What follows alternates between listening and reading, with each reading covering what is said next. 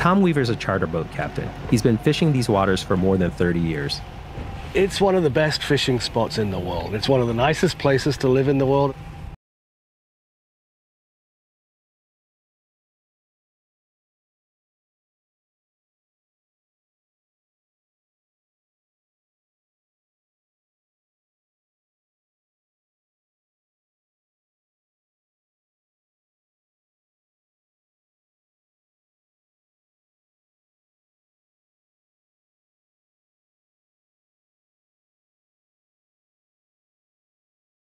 Each year. But in the last decade, Weaver says finding fish for clients has become tougher than ever. Yeah, it's harder. We're burning more fuel. I've seen a rapid decline in the overall population, from the smaller size fish to the full breeding females. A genuine concern for me is, are we going to have enough fish to run a successful business? I can't do this if there's not any fish around. The fish in the bay are dying or moving, forced out by farm and city runoff, wastewater pollution, and climate change.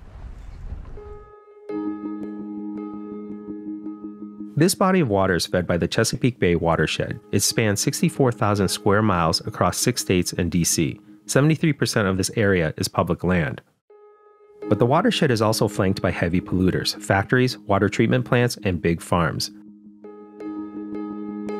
You can always kind of tell redhead from the others because of its distinctive leaves. Ellie Bassett, a conservationist, says 70% of the watershed she monitored when she worked at the nonprofit Shore Rivers was used for agriculture. Predominantly here on the Eastern Shore, we have row crop. So that would be corn, soybean. We also have a large amount of chicken farms here on the Eastern Shore, particularly in the Delmarva area. And with that comes chicken litter, which is chicken poop, which is extremely high in nutrients as well. According to a 2021 report from the Environmental Integrity Project, a watchdog group, about 300 million chickens are raised on Maryland's Eastern Shore every year.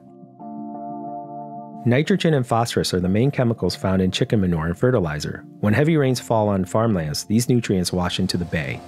In 2021, according to Chesapeake Progress, a group that monitors the bay's cleanup, 260 million pounds of nitrogen and 15 million pounds of phosphorus poured into the bay.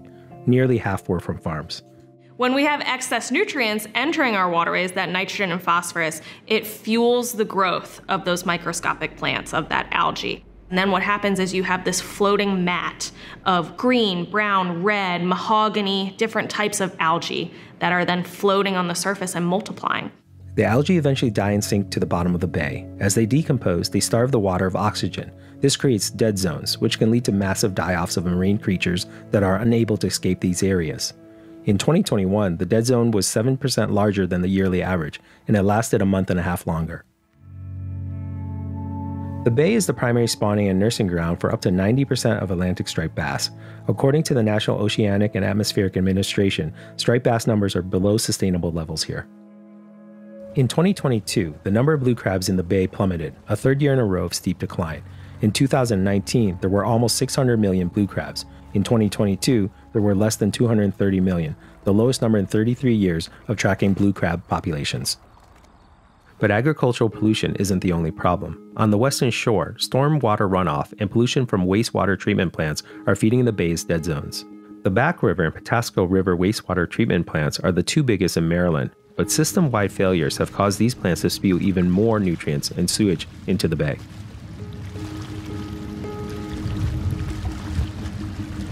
Based on our bacteria monitoring, we know that it is sometimes unsafe to come into contact with the water in the Back River.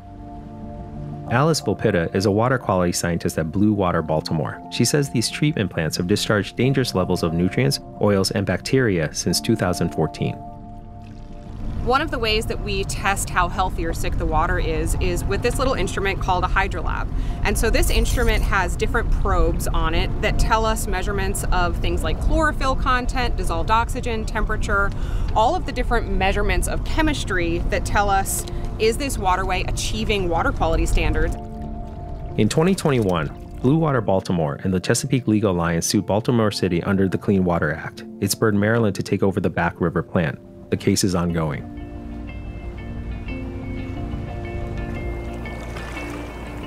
Since the 1960s, there have been several cleanup efforts across the bay, but none have been successful.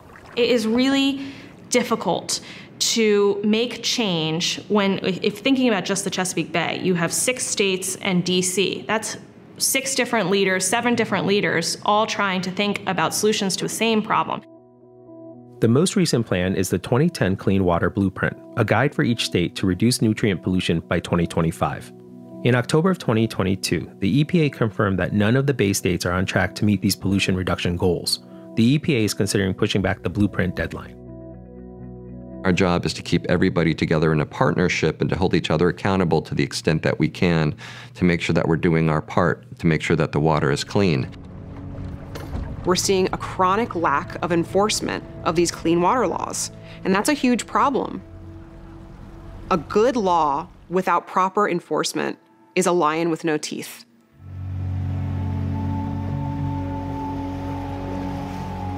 Without a way to stop nutrient pollution at the source, some organizations are trying to catch it once it enters the bay. A lot of people in the Chesapeake region will say, if we can bring back the grasses, we can bring back the Chesapeake Bay. Not only do they provide habitat, food, shelter, oxygen, but they also uptake nutrients. At shore rivers, Ellie Bassett harvested and replanted underwater seagrasses yearly. We use volunteers to go out and scout for SAV beds. SAV stands for Submerged Aquatic Vegetation. If it's a healthy, robust, thick bed, then what we'll do is we'll harvest the seeds from that bed. So we're just going to mix these seeds in with the dry sand so that the seeds are evenly distributed. But time is running out. Climate change means wetter, more frequent storms are hitting the area, flushing more nutrients off of farmlands and urban areas. Stormwater runoff transports 17% of the nitrogen and phosphorus that enters the bay. Another problem, water temperatures are rising. The Virginia Institute of Marine Science says summer temperatures in the bay have increased by 2 degrees Fahrenheit since the late 1980s. Hot water holds less oxygen than cool water. We're stressing out our environment. We are causing more dead zones, and that's not just we, I mean, climate change is having that impact. It's no surprise to any of us that restoring any water body, especially one as large and complicated as the Chesapeake Bay, is tough. It is unquestionably tougher with the challenges of climate change. This is a public resource. You, me, every person here has equal rights to the access to this bay, and everything in it. Managing that resource is our responsibility as a group. But the Chesapeake Bay is definitely savable. I mean, whether we'll get it back to a 400 year ago, unlikely, but it's definitely, we can bring that back and 100% worth it.